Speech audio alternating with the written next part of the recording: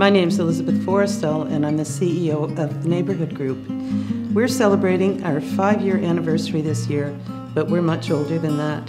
Our roots start in 1911, where CNH, the Central Neighbourhood House, opened up in downtown Toronto. In 1970, Neighbourhood Link Support Services opened in the East End of Toronto with an aim to reducing the isolation felt by seniors living in that area.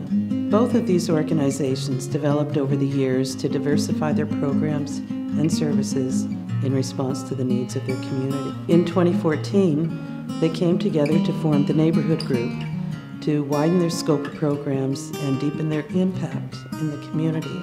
My name is Brenda, and I live in one of the seniors buildings that belong to the Neighbourhood Group.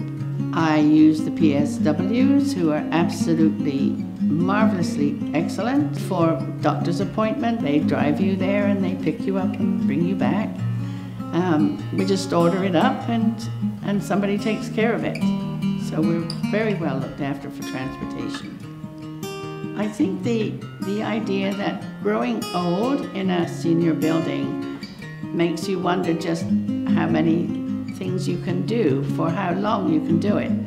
But there's no fear in this building because there's so much help that there's always somebody there to help you out, no matter what or when.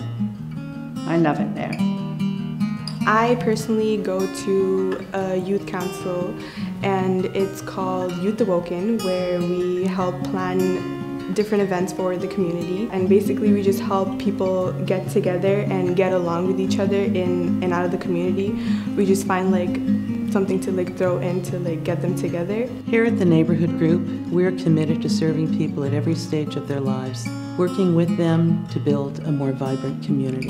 In an effort to make social change, we work with many other organizations in the community, and we're part of many networks that come together to try to build a better city, promoting independence and dignity, and engaging the skills and talents of our neighbors to build a vibrant community.